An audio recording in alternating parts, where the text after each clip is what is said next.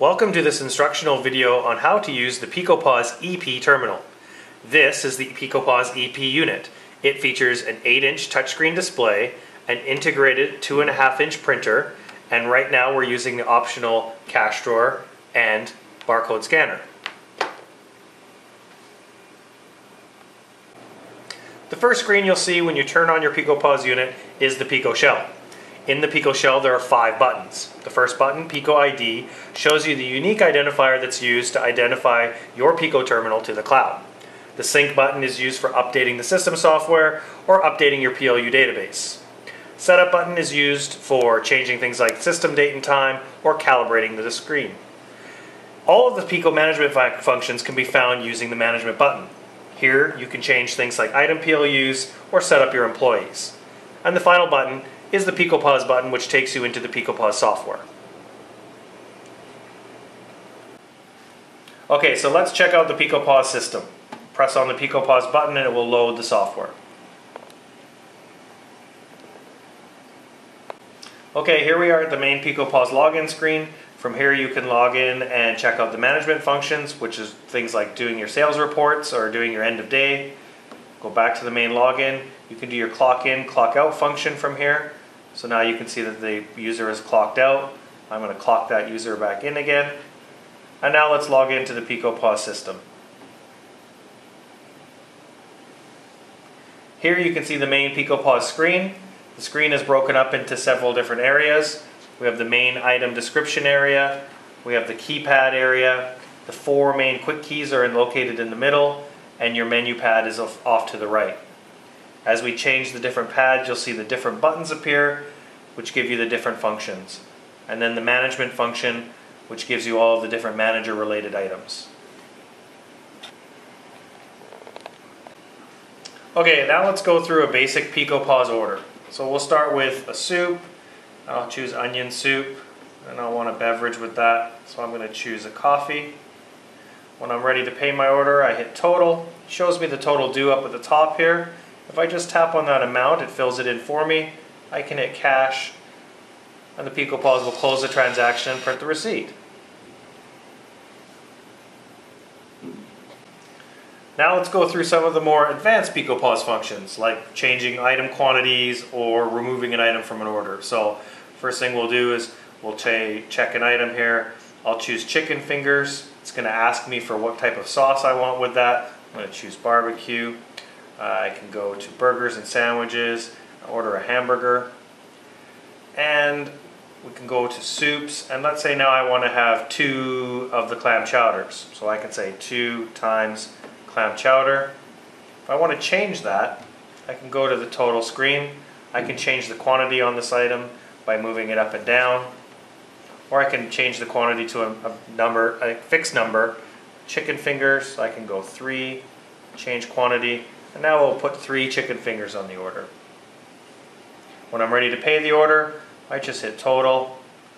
I can tap on the total at the top to fill it in for me automatically, choose my payment method, and it will close the order and print the receipt.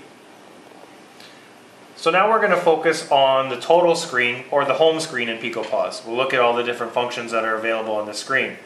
When you first set up your PicoPOS device, we give you a predefined list of functions that are available on the screen, which you're welcome to change and put any of the other functions that you might want on this screen.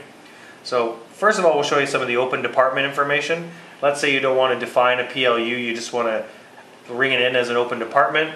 So you can have 2 times $6 item in department 2. I can have an $8 item in department 4. Or I can have 7 times $16 items in department 5. So you see how that works. If I want to take this item out, I can just hit delete item. I can change the quantity using these buttons up in the top in yellow. I can assign table numbers or guest numbers to this order if I wanted to. I can start new orders or save orders up in this area here with the gray buttons. I can add an order remark, for example, to an order if I want to say testing, and this will print on the receipt when it prints. I can do a price lookup or edit the choices for an item. I can do a quick PLU lookup if I want. I can go, well, what's item number 35? And there it is. It's chicken wings on the top. I can choose plum sauce, and it will add it to my order. On the right hand side here, we have all the payment forms. So when I'm ready to pay my bill, I just press total. I can select the amount from the top there, and I can choose Visa, and it'll print out my receipt and close the transaction. Let's have a look now at some of the management functions that are built into PicoPOS. So we'll press on the management button. These are the functions that are security related, so things like applying discounts or voiding an order. In order to get into the management area, you need to have management access. I'm logged in as an administrative user right now, so it lets me in right away. But if I wasn't and I press the management button, it would require me to enter a password before I'd have access to these fields. So let's go through some of these items. I will actually put a few orders in to the bill so that I can actually make modifications and change some of the things here. So I'll pick a salad here, and okay, so let's go to the management function here and apply some of these management functions to these. On the top here I have order-based discounts, so these would apply to the entire order. So for example, if I press 20% discount, it would actually put in a 20% discount on the whole order. If I cleared all the discounts using this button, it goes back to its original, and I can apply an item-based discount now. So for example, if the soup of the day was 50% off, I could choose item 50% discount, and it will only discount the soup of the day. I can change things, change price to any price I wish. So instead of $5.95, I can choose $2.95 for the price on the Caesar salad and hit change price, and you'll see that the price changes to whatever price I wish. I can clear any discounts I applied before, and I can also reset anything to its original price just by clicking on it and pressing original price. And it will clear any changes that I made back to the original pricing that was set in your menu. I can void an order from here. I can say not to print the order, or I can print an extra copy if I wish. And I have a no sale button as well to open the cash drawer. So that gives you an overall view of what all is available in the management function. You can add or remove functions to the screen as you wish using the programming mode down at the bottom. In this PicoPOS demonstration, we're going to show you how to put in some items for an order and then how to close that order using a split payment or a split tender. So let's go ahead and select a few items here.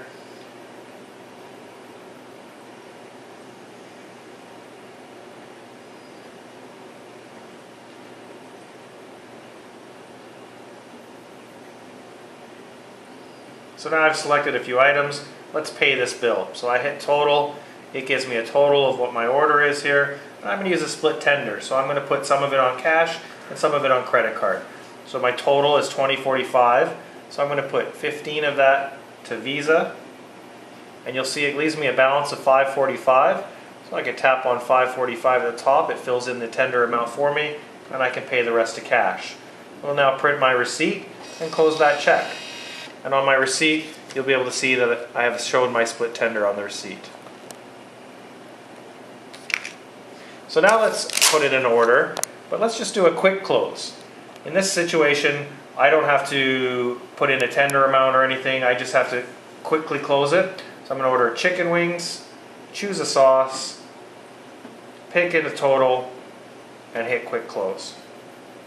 It'll now assume that I paid the actual tender amount to cash and close the item for me right away.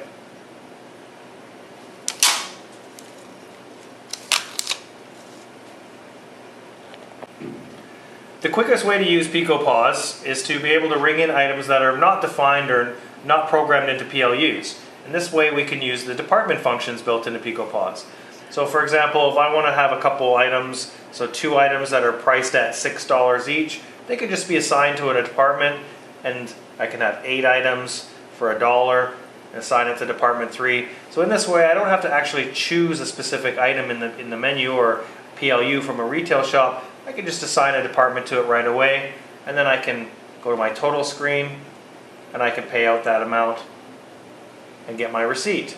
And you'll see on the receipt it'll just be defined to a specific department, department 2 or department 3 in this case.